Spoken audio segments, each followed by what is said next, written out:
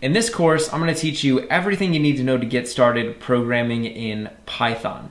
Now, Python is one of the most popular programming languages out there, and it's by far one of the most sought after for jobs. And so if you're trying to get a job, or you're trying to, automate your life, or you're trying to write awesome scripts to do a bunch of different things, then Python's for you. Honestly, more and more developers every day are moving their projects over to Python because it's such a powerful and it's such an easy to use language. A lot of programming languages out there just aren't very beginner friendly. There's a lot of syntax, there's a lot of little things that if you get wrong, the program will yell at you. Python is the complete opposite of that. You basically just type out what you want to do and Python does it. It's that simple. There's not a whole lot of syntax to learn. The learning curve is literally zero. You jump in, you can start writing your first program in seconds. In this course, I'm going to teach you guys everything you need to know to get started in Python. I designed this course especially for Python, and each lesson has been specially designed with examples that will help you along the way. With so many people starting to learn Python, the question isn't why should you learn Python? The question is why shouldn't you? And I think for a lot of people, the reason they might not want to learn Python is because they're intimidated or they're afraid that it's going to be too hard. Trust me, I am going to hold your hand through this entire course. We're going to talk about all the core concepts in Python. We're going to look at everything you need to know to start programming in Python and start being confident and start writing scripts and start running programs that are awesome and doing cool things in your life. Anyway, I'm super pumped to be teaching you guys Python. I can't wait to get started in this course, and I hope you guys stick around and follow along with the course and learn this amazing programming language. In this tutorial, I'm gonna show you guys how to install Python onto your computer. And we're also going to install a text editor that we can use to write our Python programs in. So the first order of business is to actually install Python on your computer. So what we want to do is head over to our web browser, and you want to go over here to this page. It's just www.python.org/downloads. And on this page, there's going to be two buttons down here, and it's just going to say download Python 3.6.3. And at least that's the version that I have right now, or download Python 2.7.14. So here's the thing about Python. There's actually two major versions of Python that are in use currently. There's Python 2 and there's Python 3. So you can see over here, this is like 2.7.14. Basically any Python 2 version we would just refer to as like Python 2, and here's like the latest Python 3 version. And so there's these two versions that you can download, and the first thing we have to decide is which version do we want to download. And here's the basic difference. Python 2 is a legacy version of Python, which basically means that it's like an old version and it's not being like actively maintained or supported like officially by Python anymore. Python 3 is like the future of Python. It's like the newest version. It's the one that's getting actively maintained and supported. And so there's pros and cons to picking either one. A lot of people will say like Python 2 has been around longer, and so there's more like libraries. There's basically just more Python code written in Python 2. And so therefore, like there's a few more things that you can do in Python 2 than you can do in Python 3. But then again, Python 2 is not supported, and 5 or 10 years from now, probably no one's going to be using it. Python 3, like I said, is like the future of Python. It's the newest version. It's the one that is sort of being maintained going forward. So for the purposes of this tutorial, I'm going to be teaching you guys Python 3. So we're going to want to download Python 3. Now here's the thing, like if you learn Python 3 or you learn Python 2, the differences aren't very big. There are a few differences in like some syntax and just some, little things here and there. But if you learn Python 3, you'll be able to jump right in and code in Python 2 as well. Don't let anyone, tell you that you have to learn one or the other. We're gonna learn Python 3 just because it's, I think, probably the best for a beginner to learn. And so that's the one that we want to download. So I'm just gonna click download Python 3, and we're gonna go ahead and download this version. And when that's done downloading, I'm just gonna head down to my downloads folder. And you'll see here, we just have this file.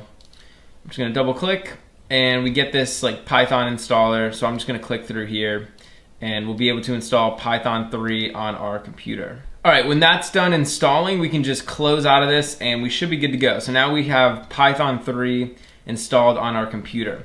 The next step is we need to choose a text editor. So we're going to be writing a bunch of code. So we're going to need some, environment or some program that we can write all that code in.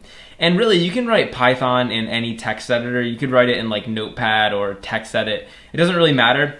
But there are special text editors that are designed just for writing Python code.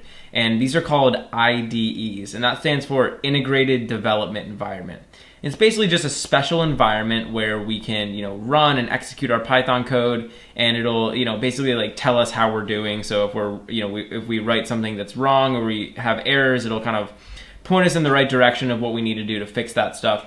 So in this course, we're going to be using an IDE, and one of my favorites and one of the most popular IDEs for Python is called PyCharm.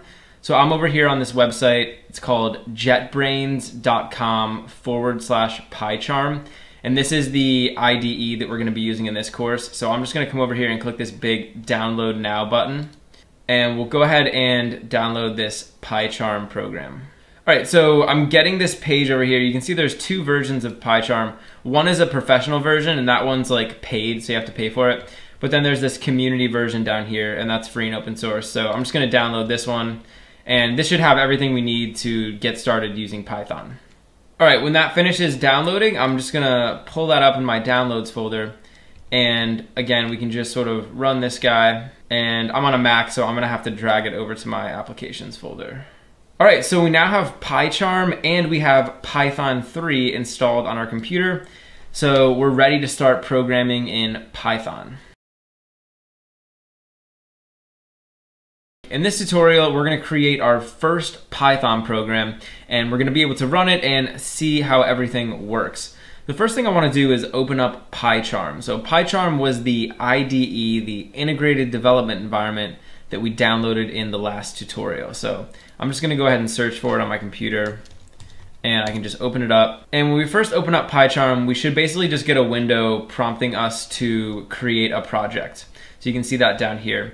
Actually, the first thing I want to do though is come over here to configure, and I'm just gonna click on preferences, and I actually want to change the appearance. So I'm gonna go ahead and give this a theme. So I just went over here to appearance and behavior, appearance, and I'm gonna change the theme to Darkula, just because I think it's a little bit easier to use and look at. But you don't have to do that if you don't want to.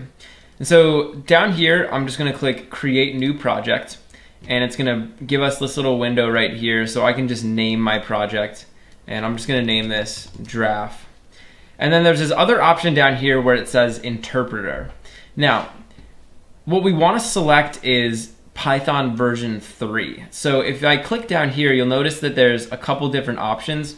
So I'm on a Mac computer, and by default, Mac has Python version 2 installed on it. If you're on a Windows machine, I'm not sure if it does, but in this tutorial, we're gonna be using Python 3. So you wanna make sure that you have Python 3 selected as the interpreter. Otherwise, you might not be able to fully follow along with what we're doing in this video. So now I'm just gonna come down here and click create, and this is gonna go ahead and create our project for us. All right, so now we have our Python project up and running, and I wanna show you guys how we can create our first Python program. So over here in this draft folder, and this is just that project that we created, I'm just gonna right click and I'm gonna say new, and I'm gonna come down and click Python file. So we wanna create a new Python file. This will be our first Python program.